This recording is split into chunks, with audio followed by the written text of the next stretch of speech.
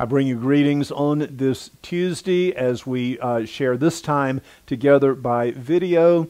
There is one thing that is a little bit new that I want to lift up for your consideration, and then some other things that you have heard before.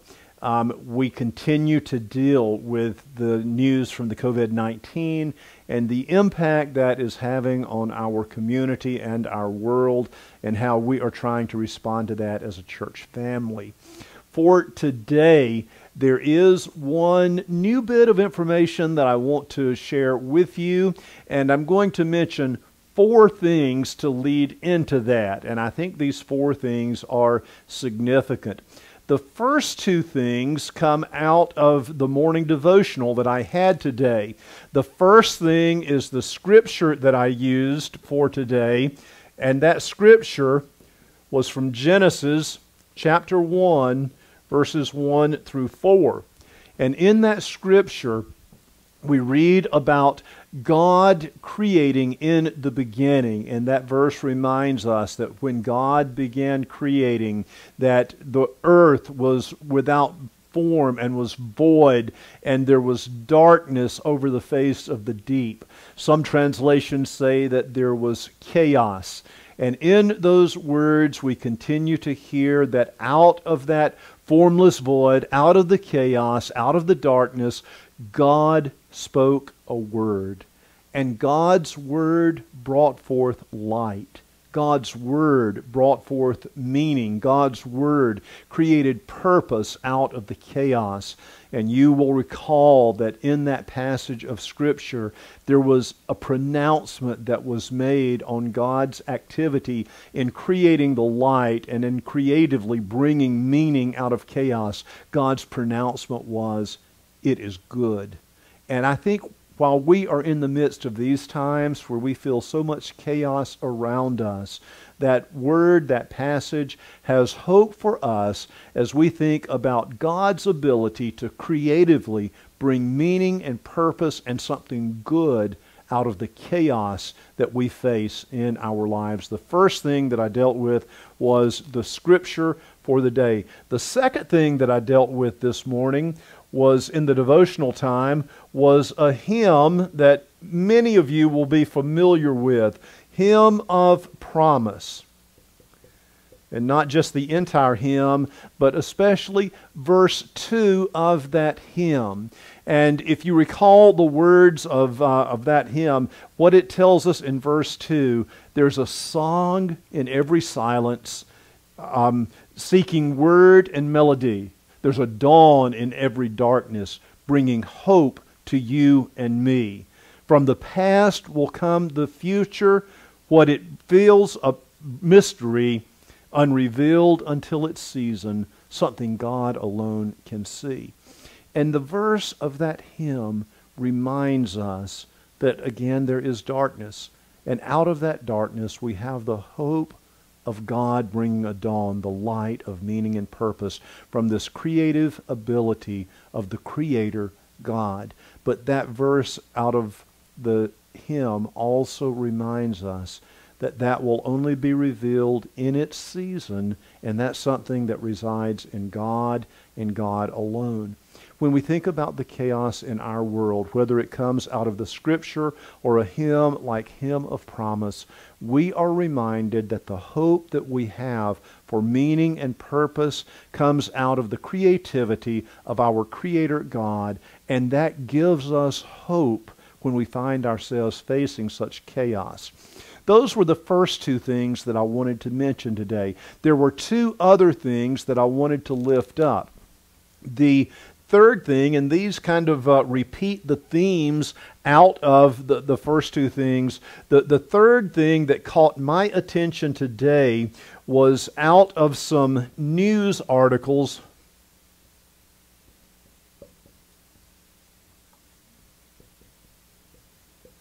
that I saw today. And these headlines are no different than the headlines we've seen. I jotted down 3 of these that I thought were pertinent for us. Just today, these headlines caught my attention from Gwinnett County. Gwinnett Court employee tests positive for COVID-19. Clerk's office closed. A second headline from DeKalb County. COVID-19 case causes city's traffic court to close 2 weeks after reopening. And a third headline today. DeKalb schools seem set for delayed start to school year, originally planning to open on August the 3rd, and now that seems to have been pushed back to August the 17th. The news headlines that we see every day are reminding us that there is chaos, there's darkness in our world, and we are so ready for the end of all this to come, and yet the season for when it's going to end is something that God and God alone knows, and that leaves us searching for the way that we can creatively allow our Creator God to be at work, giving us hope in this time of chaos. And that leads me to the fourth thing that I wanted to mention today, and something that we will continue to talk about this in the near future, and that is last night, which actually we are recording this on Monday, so this was Sunday night. Last night, Chris did a program for some of our youth and their parents that focused on bingo. They had tables set up outside in the parking lot. They were socially distanced from each other. They were wearing masks, and they had a few games of bingo that they played, and families were sitting together around a table isolated from other families, and each family was invited to bring a game of their own, a board game or a card game. And after several rounds of bingo with prizes, they were able to spend that time in fellowship. And I thought it was just a really creative way to get people to come close together and to offer a program. And we were looking at that not just for what Chris was planning with some of our students and their families, but we were looking at that with the potential that that might could be a model that we would build on and offer some things not just in the line of fellowship. Last night was intended to be fellowship, but looking at the opportunities that we could do similar things in the area of discipleship, or even in the area of worship, just to provide some opportunities for people to come together outside, socially isolated, and do some things together. And that might take the form of a knockoff version of bingo. It might be Bible trivia. It might be some other things along that line. Tomorrow, our church staff is meeting, and one of the primary things that we're going to be talking about in that meeting tomorrow is the way that we could expand this to have some ways that we can allow people to come together outside, socially distancing, wearing masks, but to do some things either in fellowship or discipleship or in worship that would allow us to at least begin to focus on coming back together. Our number one goal in that will be trying to honor what we think will be safe for us at this time. And in being safe, we also will be looking for some things that we can do that might be meaningful for people in their life journey at this time. Those can be some creative expressions out of a time where we feel chaos reigning all around us, where we know that we are in a time of darkness, and yet we continue to look for that light that God will provide. And if God, our Creator, can creatively bring meaning and purpose out of chaos and can bring something that is pronounced as being good, we trust that God can do the same thing in this time, in this aspect of our journey.